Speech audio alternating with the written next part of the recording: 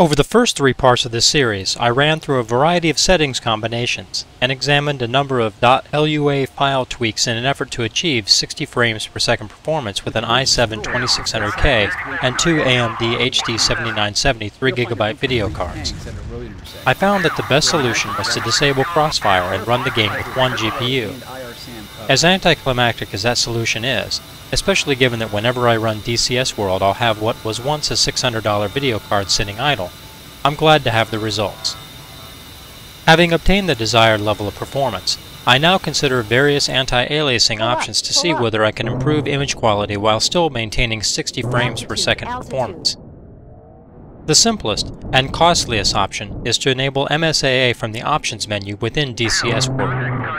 2x msaa is the lightest application of this, and as you can see it helps to take the edge off of surfaces within the cockpit. The performance hit is relatively mild, as you can see here.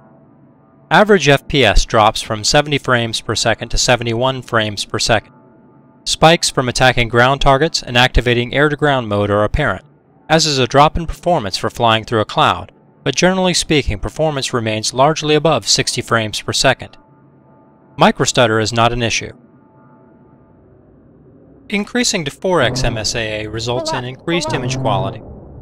At 2560 by 1600 native resolution, 4x msaa results in a very nearly flawless image. Some jaggedness can still be detected, but this is very minor and not distracting at all. At this level of anti-aliasing, performance remains smooth and responsive. This is borne out by an analysis of frame times for the instant action East Georgian Spring scenario. My system puts out an average of nearly 70 frames per second, and except for a few moments of weakness, maintains better than 60 frames per second at all times. Even 8x msaa remains a viable option, though my system begins to struggle with it. Though you can see here jagged lines on the HUD frame and console buttons is all but eliminated, performance remains smooth and responsive. Altitude. Analysis of the frame times indicates that even though my system can barely keep pace above 60 frames per second, even at 8x msaa I'm able to obtain 60 FPS performance minus the expected dips that we've seen in almost every other run. Because I wanted to take it as far as I could, this is 16x msaa. Once you get up above 4x msaa, my opinion is that you're into diminishing returns territory, though it really can't be disputed that the image quality is really superb at 2560 by 1600. It looks much better at that resolution than it does at 1080p here on YouTube, I'll tell you that much.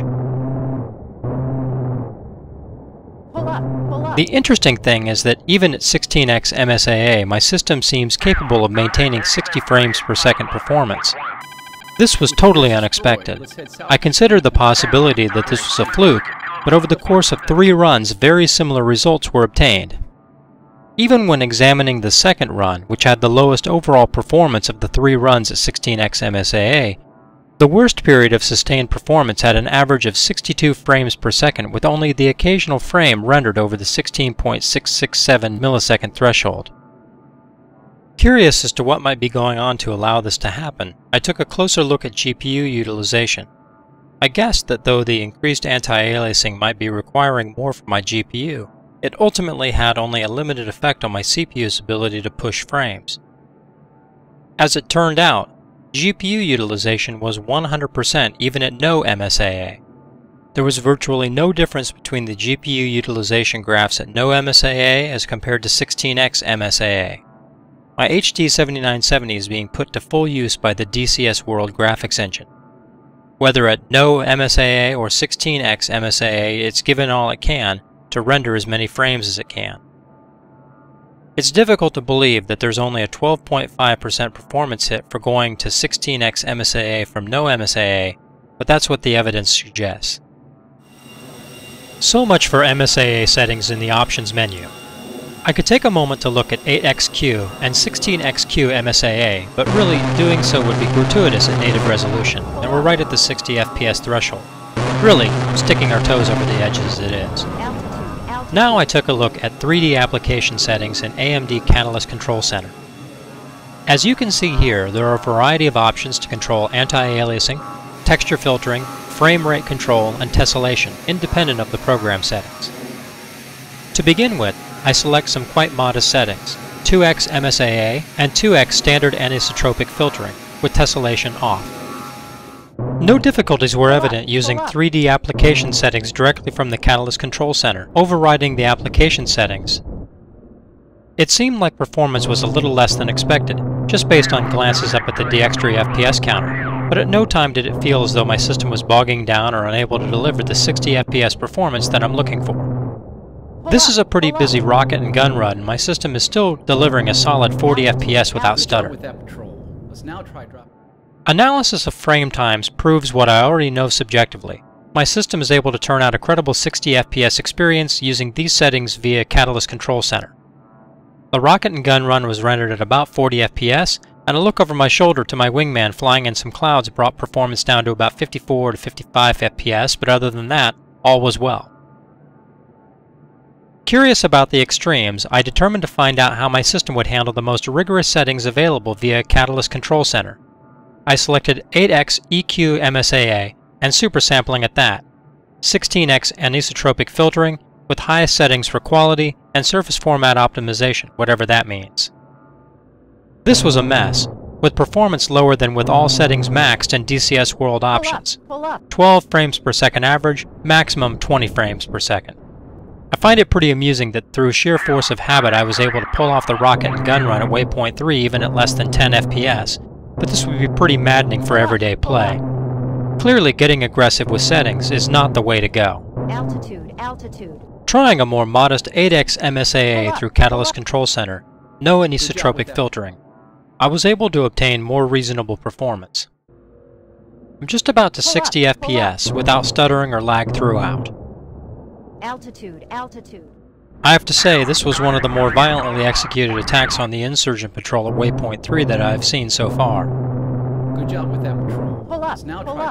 Fraps frame time analysis shows that 8x msaa via Catalyst Control Center performance is inferior to 8x msaa through DCS World options by about 3 to 5 FPS.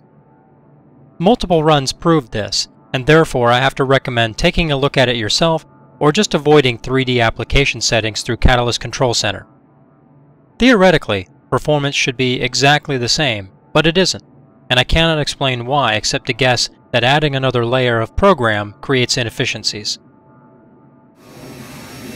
Having looked at DCS World options and Catalyst Control Center for anti-aliasing, I now turn to an alternate anti-aliasing method, specifically SweetFX.